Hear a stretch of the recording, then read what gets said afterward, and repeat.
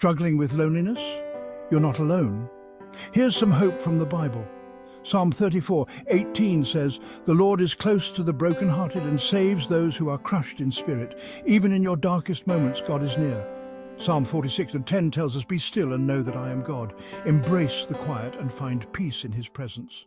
In Matthew 6:6, Jesus advises, "When you pray, go into your room, close the door and pray to your Father." It's okay to seek solitude for prayer and reflection. Isaiah 41:10 reassures us, "Do not fear, for I am with you. Do not be dismayed, for I am your God. You're never truly alone." Finally, Hebrews 13:5 reminds us, "Never will I leave you, never will I forsake you." God's promise is your eternal comfort. Remember, it's okay to feel lonely sometimes, but you are never alone in your journey. God's love is always with you.